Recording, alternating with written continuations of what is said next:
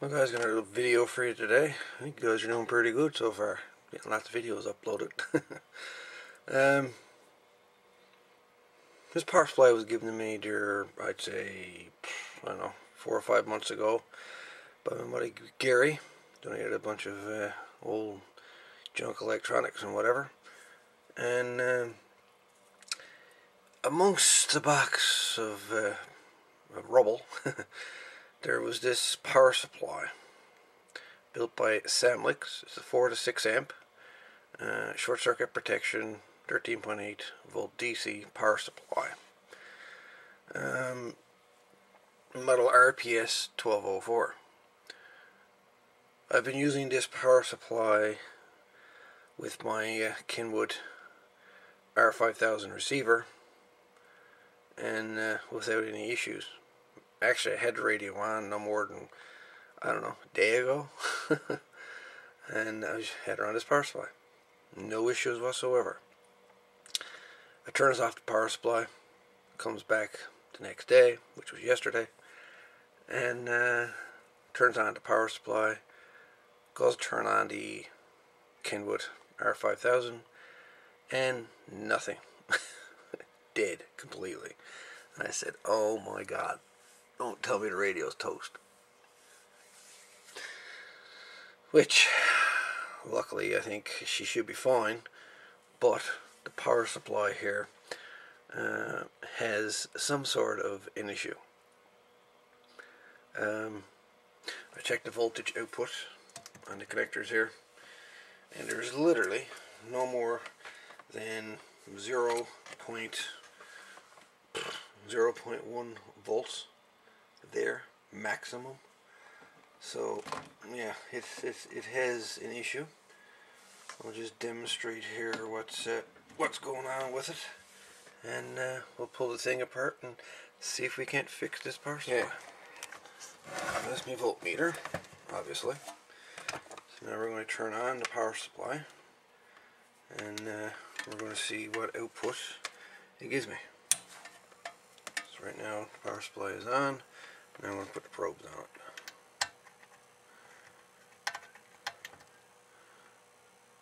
As you can see, nothing. So we're going to also try the cigarette plug and see if there's anything there. And as you can see, nothing. The power supply is coming on as I can hear the transformer humming inside. So the transformer, should be good. But let's pull this thing apart. Let's see what we can find. So according to the data sheet, BZW03C15 is a 13.8 volt to 15 volt Zener diode. Is what it is. Yup. So, do I have one? So I have a Zener. It's not the exact one. It's a 1N4742. And this one's actually a 12 volt Zener diode.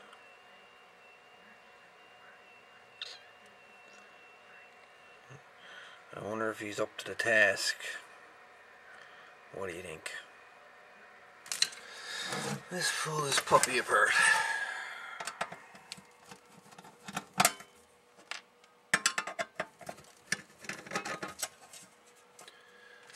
See if we can't figure out why this power supply has failed.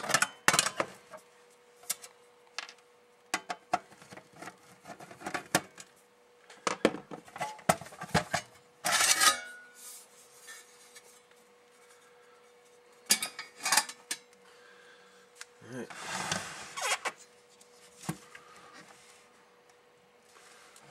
So we have a circuit board over here, transformer there.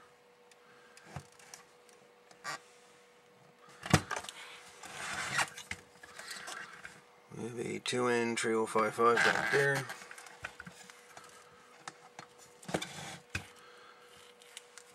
Let's see. Let's see what we can see here. Okay, so first thing I'm going to do, I'm going to check the voltages on the transformer to make sure that the main circuit board here is actually getting power. That's a first. So it's the center tap. So we'll go from center to one side of the transformer. We get 17.4, and center tap to the other side, 17.6, and then we go across to outside and we get 35.3 volts. So transformer is working. So the next thing I'm going to test is DC voltage. Make sure we have DC voltage, that the voltage is actually being rectified across the diode. That's next. So we're going to check that next.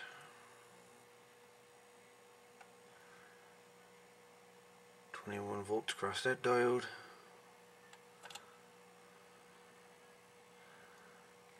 21 volts there. So we know the bridge rectifier, or in this case a halfway bridge rectifier, is working. So the next thing we got to do is check the 2N3055 and see if it's being supplied any voltage at all across any of its pins.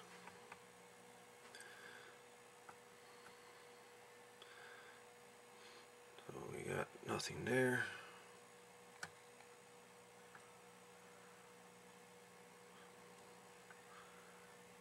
Okay, so we got 21 volts there. We got nothing here. We got nothing here. Now I can smell a slight scent.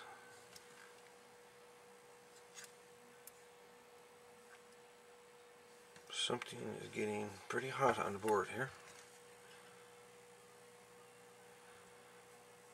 That would be a transistor.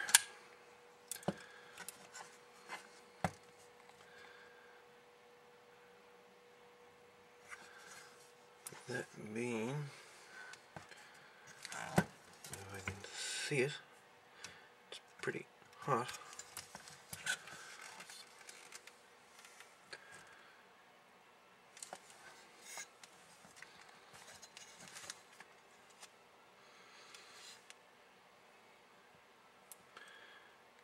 Transistor is very hard to see here in front of it. It looks like an H1061.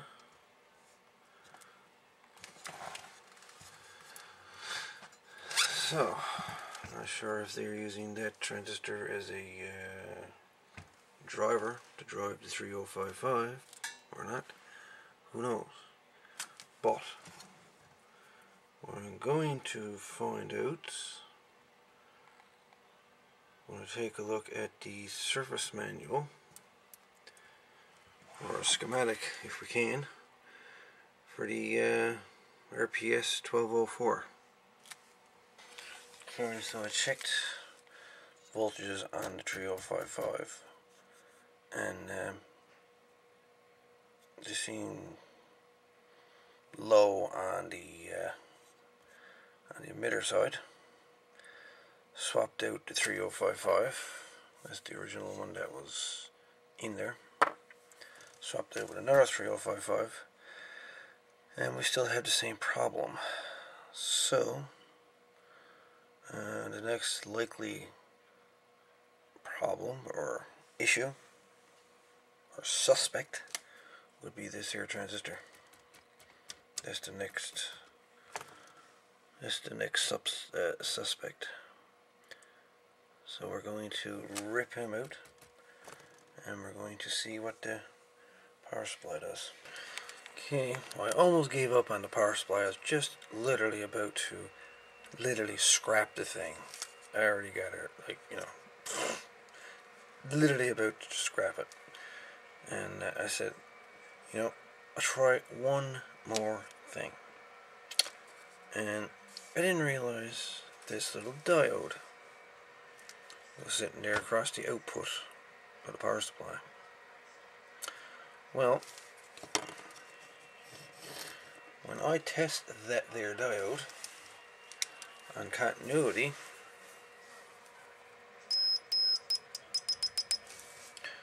I get a short circuit.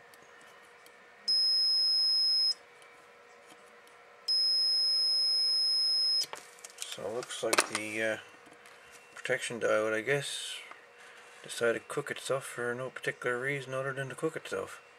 Because I know I didn't short anything on the output. So let's just pull this diode and see what happens.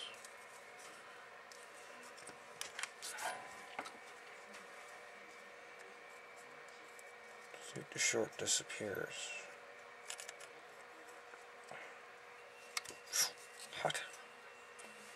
Hot stuff.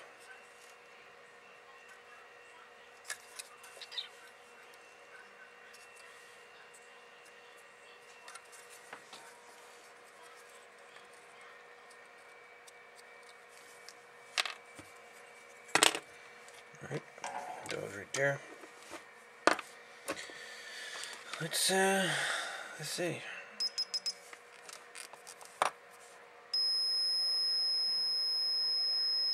Did continuity there. First leads. There was my issue the whole entire time. Is this diode? Gotta love it. Now I need to, yeah, reassemble my power supply again. Joy, oh bliss. Okay, after a few hours of doing a smoke test on the power supply, she seems to be solid there now at 13.8 volts. And like I say, the issue, which I thought was the 2N3055 back here, or this transistor here, regulator, but it wasn't those at all.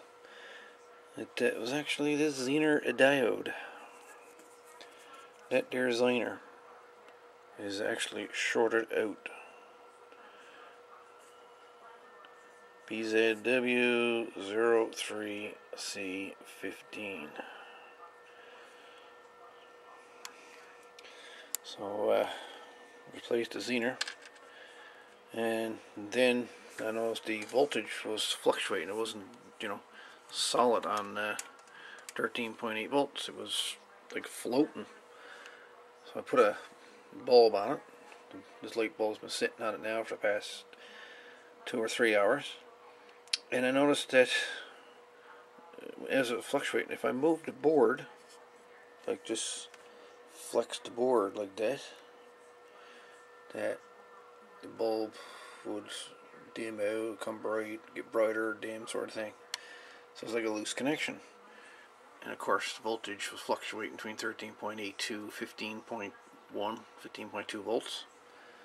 And so I reflowed the whole circuit board, put all new solder on the whole board, reflowed the whole board, done the flex test again, same thing. It would the voltage would fluctuate as I moved the board. So okay, well then I figured it might have been a break or something in the board. So I went over the circuit board with my loop, and there's no breaks in the traces at all on the board. So it's down to a component. And what I ended up finding was actually this variable resistor right here. This 200 ohm variable is actually faulty. There's a bad connection inside. I guess carbon built up or whatever, but it's enough of a bad connection there that would make the voltage fluctuate. So I changed out that 200 ohm variable, And in its place, I put a newer type 200 ohm right there. And now I can flex this board to my heart's content, and no fluctuation at all. Solid.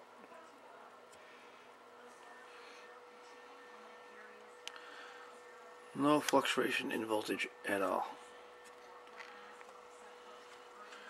So the Samlex RPS1204 appears to be working fine there now again.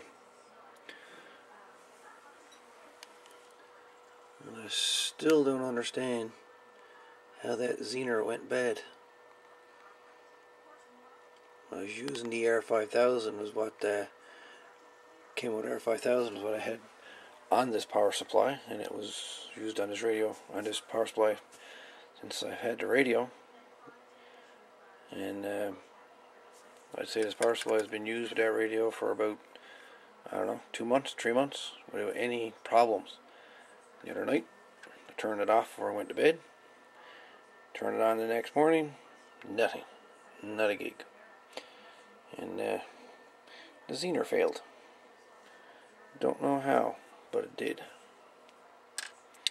Anyways, a couple little things to look at. If you have one of these.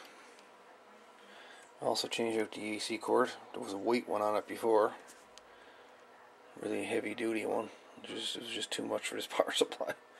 So I redone the AC line and cord and everything over there. Redone all that. For right here, this was your output, just to your terminals and cigarette plug.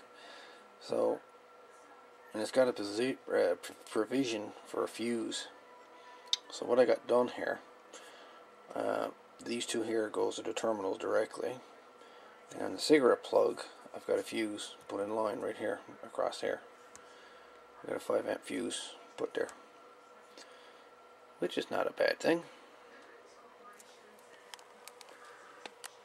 Decided to put that in there.